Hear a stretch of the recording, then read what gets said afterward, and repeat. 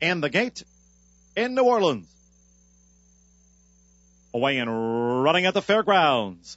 Talk the Talk breaks well. The gray Rogue Rage showing good speed. Brandon Zobo there. The blue cap of Mad Atcha will be caught 4 deep as they turn now for the 7 furlong pole. Riley Royal is kept close. Feline Orange Cap at the rail. Then farther back to Comanche Peak and the newcomer. Sleepy Hollow is dropped back to last. Emma Jane Wilson and Talk the Talk just in front of a pressing Rogue Rage. Brandon Zobo is well up and in hand third. Riley Royal taking a keen hold of to track now from 4th. Mad Atcha's 5th, but up close. And then comes Feline at the rail.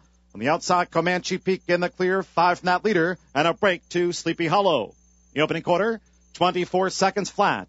Heading to the half-mile pole, Rogue Rage just in front of Talk the Talk. On the outside is Brandon Zobo. Riley Royal remains well up now with 4 furlongs to go in the opener. Feline stays magnetized toward the rail. Mad Atcha wide both turns, then Comanche Peak. And finally, Sleepy Hollow being asked to produce an effort from out of last. Half mile, 48-1. Around the far turn, Talk the Talk led past the 3 furlong pole.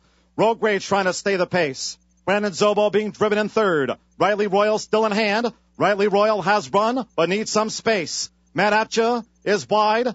Feline up the rail, into the stretch. 3/4, 1:13-4. Talk the Talk, this long-time leader. Rogue Rage in there pitching away. Brandon Zobo, Feline in tight. So too Riley Royal, both blocked. Final furlong, it's up for grabs.